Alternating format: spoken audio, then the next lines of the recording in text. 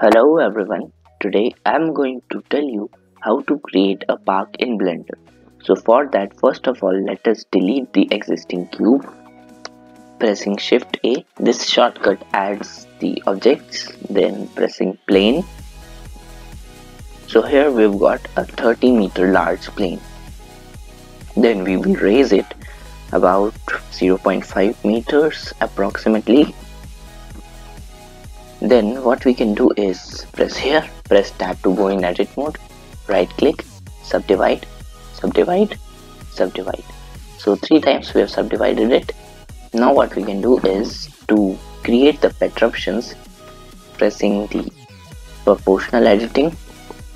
Now selecting any one, pressing G to move it, increasing the proportional editing here like this. Then we can just create some perturbations like this. We can also create them straight up or straight down, but I prefer to somewhat slant them to make it more natural.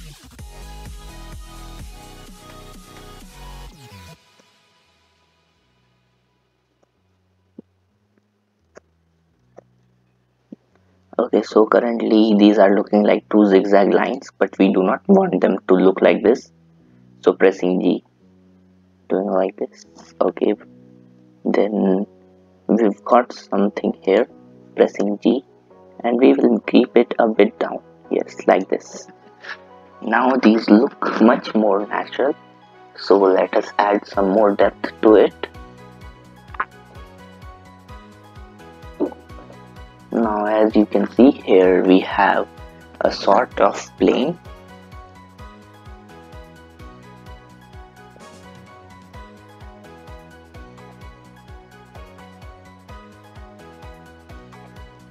Yes, and to grow or shrink the circle, we can simply use the G and the scroll bar. Currently I am planning to do it like this.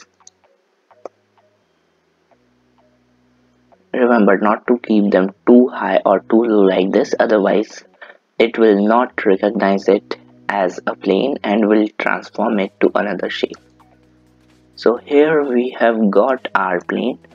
Now if we see, it looks pretty good, but we still have these zigzag lines, so we can simply press G and make them high or low as per your wish. So here we have our plane. Now pressing tab, now you can see that it has a lot of cuts, and to contract that we can press right click and shade smooth.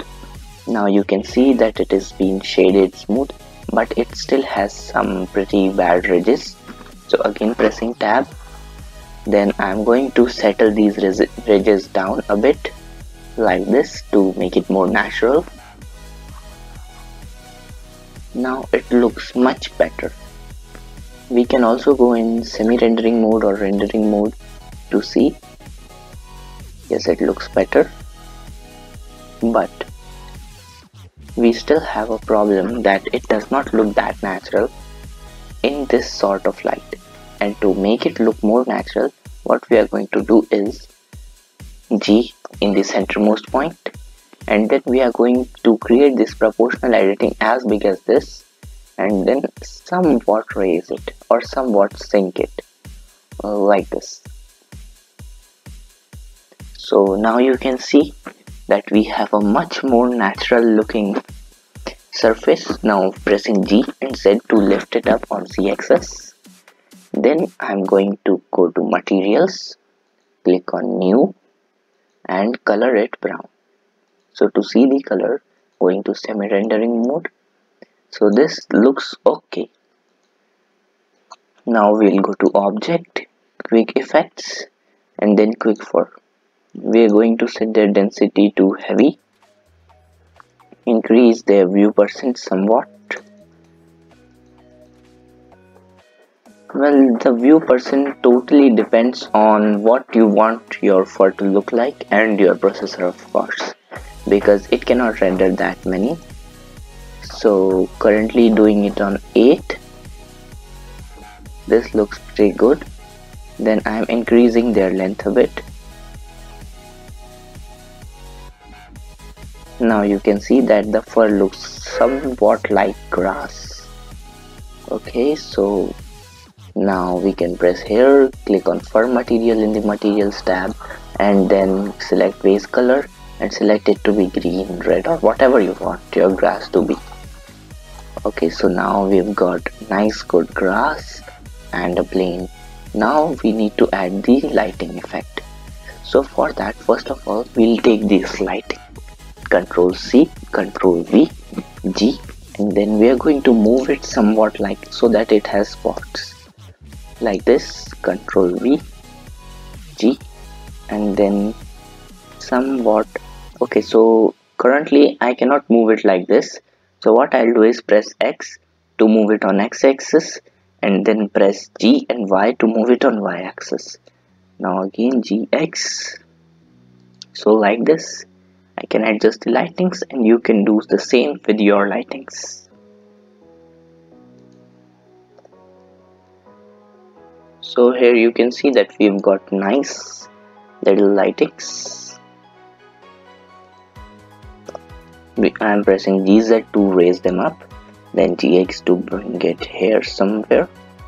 So what we'll do is that we'll put the shadows on the other side so that only the green side of the grass is visible to us. It looks pretty good. Getting it here, GZ. Okay, so it is light far away, so G, and then again doing it like this. So it is far away, so then pressing G and doing it like this. And then here we have our lighting. Well, not appropriate lighting, but we can still count it in. Yes, Control C, V, G, X, G, Y. So here we have got our good lighting. Now what we need is, we need to have some trees in here, and we can get those trees. And now we need to have some trees in here, but how to make the trees I'll teach in another tutorial. But for this one, the link is in the description below, so you can go to that file and directly import the .obj of the trees. So here, going in file, import .obj, then I am going in documents, then here I have this tree v9 final. Clicking here, clicking import obj, it is importing. Now it will take some time as it has a lot of vertices and that all. So you can see that the file is quite big, so it took some time. Then the tree is quite big, so I am pressing S to scale it down, approximately this much. Then pressing G to bring it up here.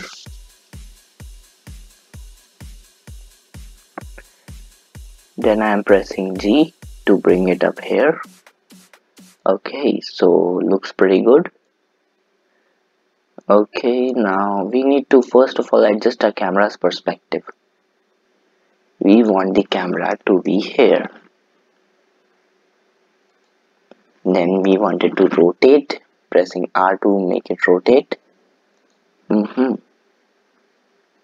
to camera view. Then here I'll select camera. After selecting camera, clicking here, going to view, lock to 3D view. Okay, so we can see that camera is not in a good position. It is rotated. So what we can do is pressing R to rotate it again, and this time bringing it like this. Then what we can do is we can go to item, and then we can set its rotation. So Z rotation, we can set it like this. Now Our camera can see some things. Yes, now it can see, but we still aren't satisfied with that. So we will also set its X rotation to somewhat like this. Yes. Now you must be confused. I'm saying X rotation and doing it on Y, because if I do it on Y, it rotates on the X axis, and if I do it on X, then it rotates on the Y axis. Now to move it down, we will press Shift and scroll down. Then we are only going to take this much part, and then we are only going to take this much part. Zooming in a bit. Yes. Now we got the tree. So what we need to do with the tree is that we need to go to bark, base color, set it to brown, and then leaves, all three leaves we need to set it to green. Now to add more realism, you can set them to different shades of green and set some event to some other color, for example yellow or something. But I prefer green and dark shades of green because it will help it distinguish. Or we can also make it a fall season and then make them yellow and green. So now you can see that our tree is ready. Now we'll select it, Ctrl C, V, G. So currently I'm adding only 2 trees so that my processor does not get a lot of harm and it does not take a lot of weight. But now as you can see, these are added. So it all depends on your wish. If you want to add more or less. Now I'm only adding 2 trees right now. So it looks pretty good. Okay, so if my processor can handle, I can also add another tree, G, X, and getting it in front, G, Y, getting it slightly left. Okay, so here my another tree is also added. So this is our part. Now to render it, going here, then selecting the folder, currently doing it in new volume, currently doing it in desktop, then choosing its name, Park 2. Okay, then clicking accept, then selecting its format. Yes, I want it to be PNG, color depth 16, compression 0. Then what I need to do is I can also select the engine. Now if you have a really good processor, you can do it on cycles with GPU or CPU support, depends on which is better, but it takes a lot of time. Even to render a few frames, it takes days. So that is why currently I am working with EV. So has shifted. So now it has shifted to EV. Click on render image.